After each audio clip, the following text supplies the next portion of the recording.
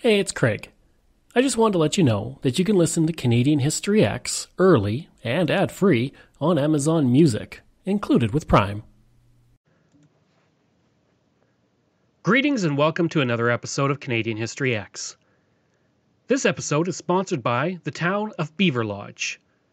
Now, Beaverlodge is a community in the Peace River country, which is a beautiful area of Alberta. I used to live up there near Fairview, Alberta, and it's a really nice place with a lot of historical attractions throughout the region. And Beaverlodge is one great place to visit because of all the amazing attractions and the history of the community, which I'm going to relate here. Now, this episode won't be a chronological look at the history of Beaverlodge, but instead is going to go through various aspects of the community and its history. So let's begin. The Indigenous. Dating back thousands of years, the Indigenous people lived in the Beaverlodge area along the Beaverlodge River, which they had named Uzipa, meaning temporary lodge, by members of the Beaver First Nation. The Beaver people, whose original name was the Duneza, which means those who live among the beaver, originally had lands farther to the east as well, and inhabited to the west towards Fort St. John.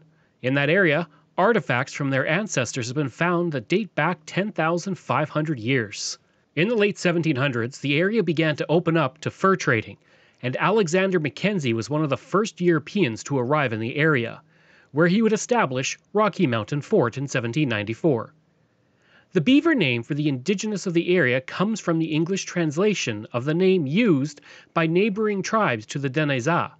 Prior to the 1820s, bison were found as far north as Beaverlodge and the Upper Peace River area, and Indigenous traders would sell bison meat and grease to traders to use on their expedition.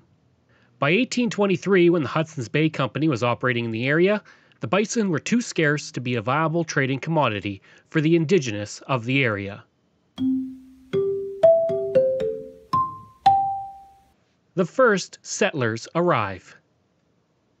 As the West was opening up to settlement, people began to come to the area in droves, looking for great land and better lives than they were living elsewhere in Canada or Europe.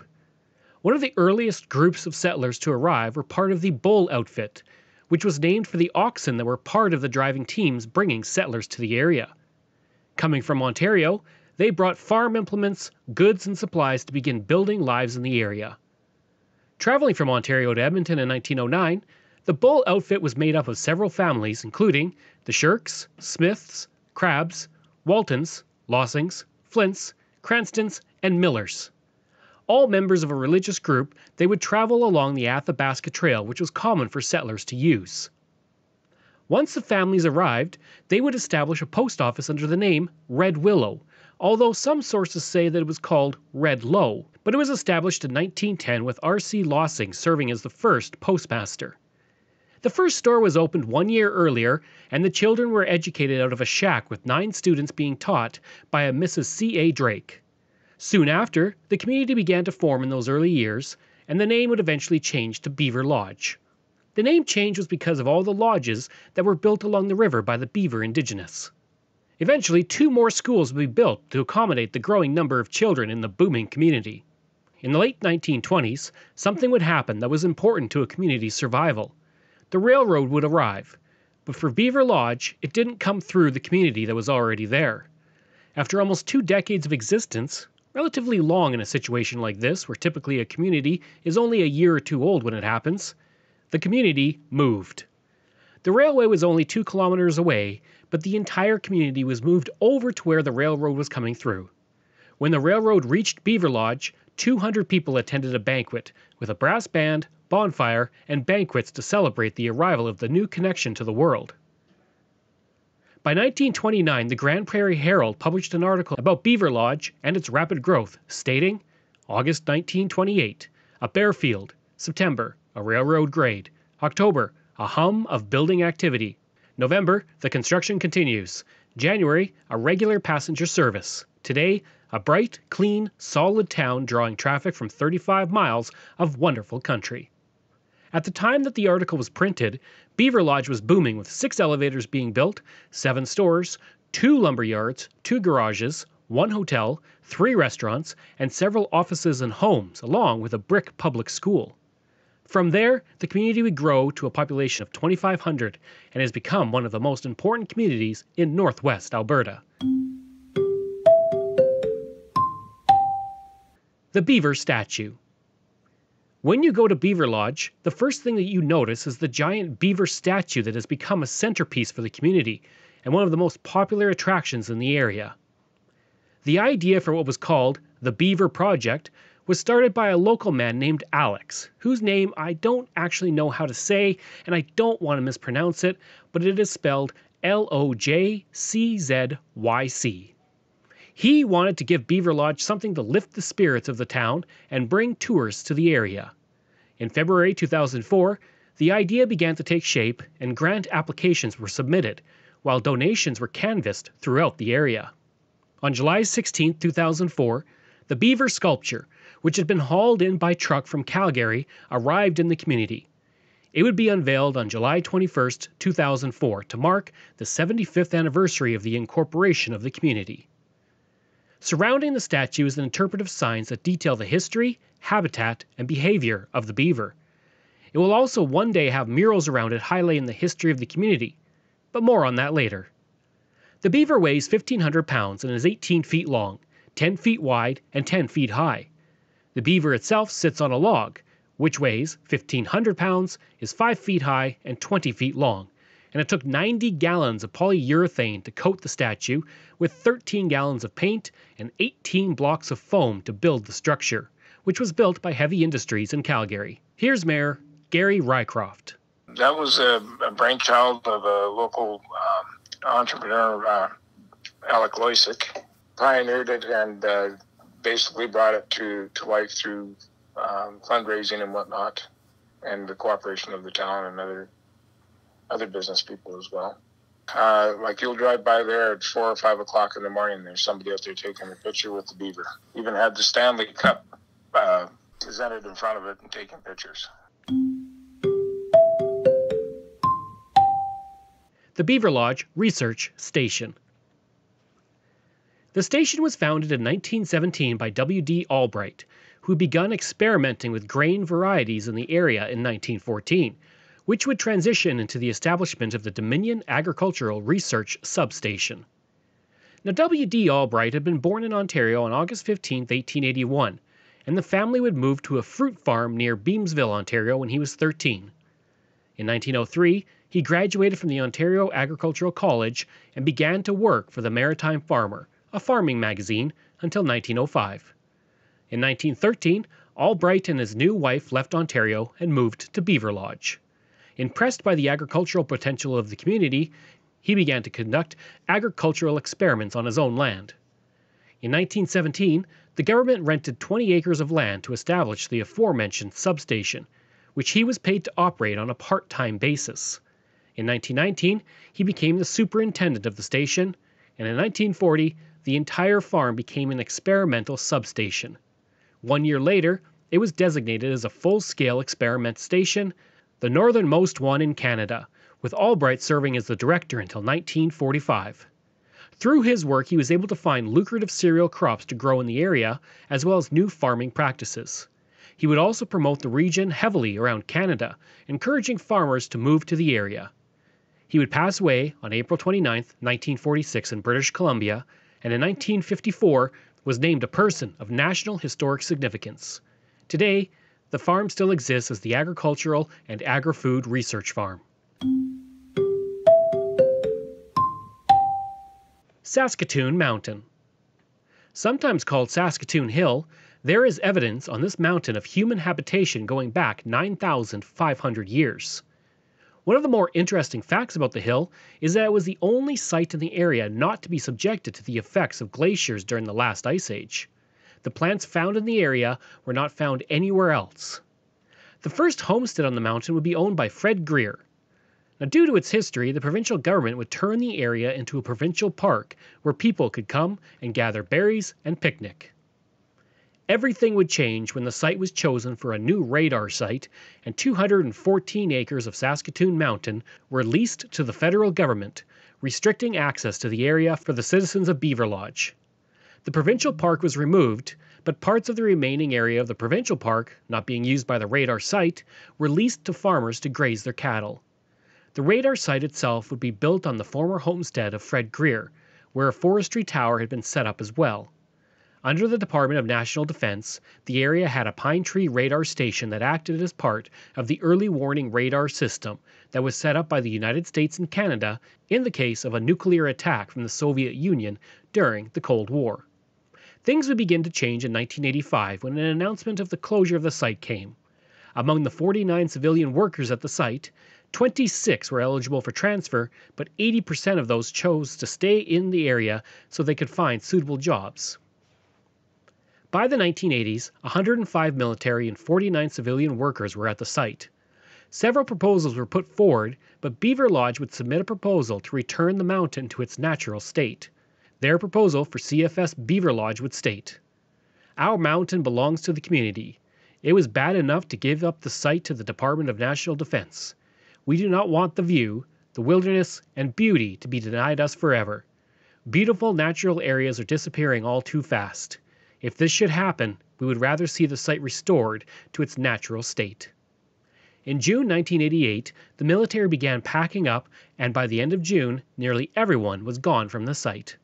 On August 31, 1988, the gates closed for good on the radar site, and over the next year, all evidence that a radar base had been there were removed except for the radar tower. The site was then seeded with grasses and allowed to regenerate to its natural state. In 1992, the site was returned to the province of Alberta, and the main radar tower would stay in place until 1994, when it was finally demolished. On July 26, 1995, Saskatoon Mountain was designated as a natural area that covered 1,766 acres, and today is an Alberta provincial park once again. Here's Mayor Gary Rycroft. Saskatoon Mountain is about 5 miles straight east of us. It formerly has housed the Canadian Forces Station, military base, a radar station. A big impact on the community. Like, I started school with kids from New Mexico and had been all over the world, different stations and whatnot. So it has played a massive impact on our community. I'd like to take a break away from the episode for a second to talk about ExploreNet. I spent most of my life living in rural areas in Canada, and I remember the days of dial-up internet and spotty high-speed service. For the past 3 years, I have been a customer of ExploreNet, and I can honestly say that it is the best rural internet I have ever had. My job as a podcaster means I spend a lot of time researching online, interviewing people over Zoom, and uploading content. Through it all, ExploreNet has provided me with excellent service. When I'm not working, I enjoy streaming content on several streaming platforms and even doing some online gaming with a friend in Ontario. ExploreNet allows me to do all of that with ease. Right now, they offer up to 50 megabits per second on their new LTE network with unlimited data. Their service has only become faster and better since I first signed on. Today and beyond, ExploreNet is investing in building and upgrading the network at a rapid pace. ExploreNet is rural, and that is their route, and that is their focus. For more information about rural internet options in your area, go to explorenet.com or call 1-866-285-2253.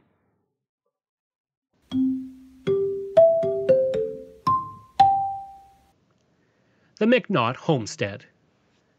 One of the first homesteads set up in the Peace River region was the McNaught Homestead, set up by Charles and Eliza McNaught in 1911, when they were part of the second group of Christian Association settlers to come from Ontario to the Beaverlodge area, although they were not affiliated with the group. In those early years, the farm consisted of 6 buildings that still stand at the site, including a 2-story log house, a pump house, 2 barns, a schoolhouse, and a chicken coop. This is one of the most complete collections of buildings dating back to the first wave of settlement into the Peace River region. Another important aspect of the homestead is that the daughter of Eliza and Charles was Euphemia McNaught, who came to the region with her parents in 1912. She was a highly gifted artist and would attend the Ontario College of Art in 1929, where she was instructed by J.E.H. MacDonald and Arthur Lismer two members of the group of 7 artists.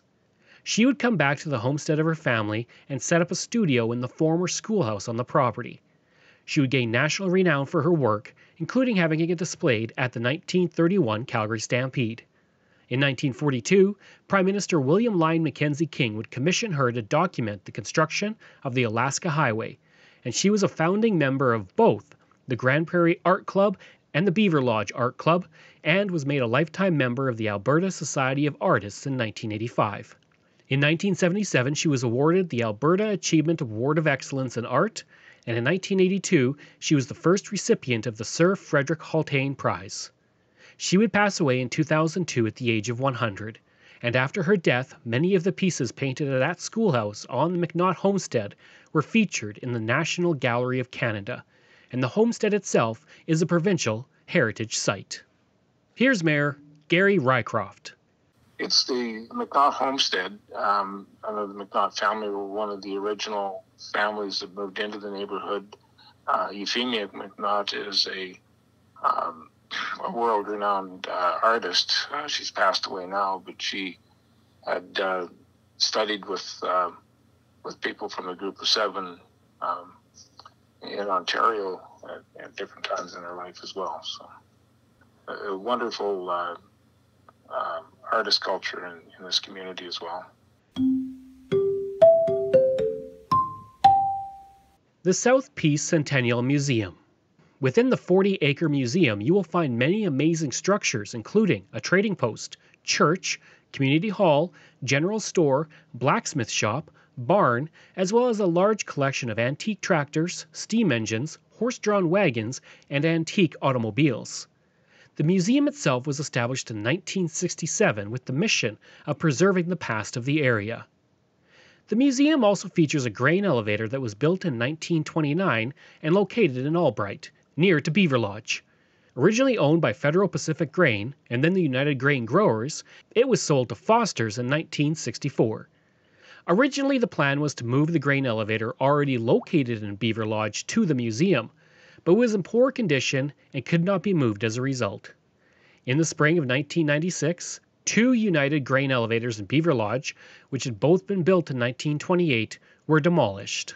Here's Mayor Gary Rycroft. Centennial Museum, I think, started in about 1968-70 in that neighborhood. It is a full working museum, has steam tractors and a massive tractor parade every year. They have every piece of equipment running on museum days. They have old sawmills and shake mills and blacksmith shop. They have everything working.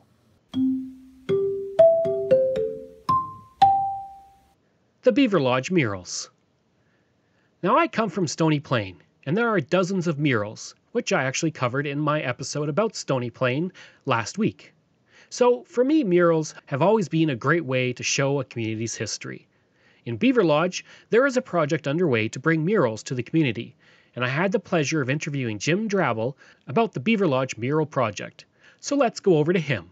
So our murals that are going up at the Beaver actually form kind of the circle and the continuation of, what was laid down, what happened over those 450 million years, picking up with the pioneers and stuff like that, taking us right up to present time. Now, in theory, it goes very well, but try to compress 450 million years into 6 panels becomes a bit of a challenge.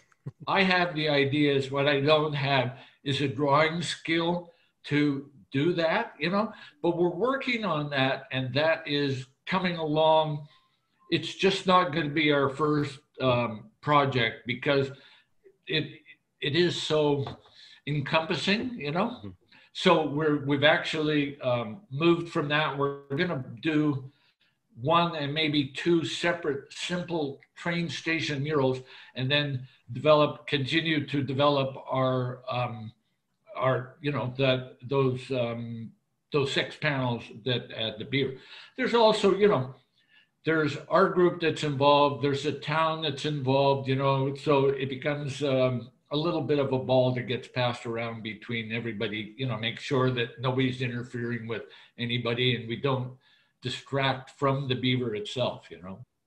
And they are going to be back to back. So we actually only need room for 3 panels. So there'll be if you will, the prehistoric history, and then that'll wrap around and you will then finish up with, say, the oil and gas and renewable energy, coming from that on the back of it. So yeah, if they go to Facebook, Beaverlodge Mural Foundation, they'll find a bit of our history and the things that we've been doing.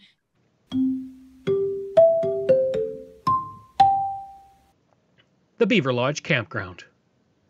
Unlike many campgrounds that just have facilities and camping stations, the Beaverlodge Campground actually features a historic site. The Lower Beaverlodge School, which was built in 1912 and used as a school from 1912 to 1947, is actually at the site. It was eventually restored and moved to its present location in 1986, where it was dedicated to the pioneers of the Lower Beaverlodge and District. For a period of time, it was a tourist information booth until the Cultural Center was built. Notable residents. Jerry Holland was born in Beaverlodge and would go on to be selected in the 3rd round by the New York Rangers in the 1974 NHL Amateur Draft, and in the 2nd round by the Cincinnati Stingers of the World Hockey Association in the WHA Amateur Draft. Choosing to play with the New York Rangers, he made his NHL debut in 1974-75 when he played 1 game, scoring 1 goal for the team. That same year, he would have 79 points in 67 games with the Providence Reds, earning the Rookie of the Year award for the AHL. He would return to the NHL in 1975-76, where he played 36 games with the Rangers, scoring 7 goals and recording 4 assists. While that would be the end of his NHL career, he would play 72 games in the AHL the next season, 11 games in the CHL in 1977-78, and 22 games with the Edmonton Oilers of the WHA in 1977-78, earning 3 points. His last year of hockey would be 1978-79, when he had 61 points in 52 games with the Spokane Flyers of the PHL. Mel Knight was born in Beaverlodge on July 30, 1944, and would work as a roughneck and journeyman mechanic before founding his own firm that would eventually employ 55 people. Retiring in 1996, he would be elected to the Legislative Assembly of Alberta in 2001, serving until 2012. During that time, he served as the Alberta Minister of Energy from 2006 to 2010. Jeff Walker was born in Beaverlodge on November 28, 1985, and began curling at a young age, joining the Charlie Thomas Rink out of Grand Prairie that would go on to win the Canadian and World Junior Curling Championships. Over the course of his curling career, he would appear at the Brier 9 times, winning in 2017, 2018, and 2020, and finishing second in 2016. He would play in the World Championships twice, winning gold in 2017 and silver in 2018. In addition to these wins, he has 10 Grand Slam victories, beginning in 2014 and continuing to 2018. Matt Walker was born on April 7, 1980, in Beaverlodge, and would be drafted by the St. Louis Blues in the 3rd round of the 1998 NHL Draft. He would alternate between the Blues and their AHL affiliate teams over the next 10 years. After 1 season with the Chicago Blackhawks in 2008-09, when he had 14 points in 65 games, he signed a 4-year, $6.8 million deal with the Tampa Bay Lightning. In 2010, he was traded to the Philadelphia Flyers and would finish his career with the team in 2011-12. Over the course of 314 games in the NHL, he had 30 points. I hope you enjoyed that look at Beaverlodge and its history. It's a really great community, and I encourage you to check it out. If you like, you can email me at craig@canadaehx.com. You can support the podcast for as little as $3 a month. Just go to patreon.com/CanadaEHX, and you can find hundreds of articles on Canada's history by going to my website. Go to CanadaEHX.com. Thanks, and we'll see you again next time.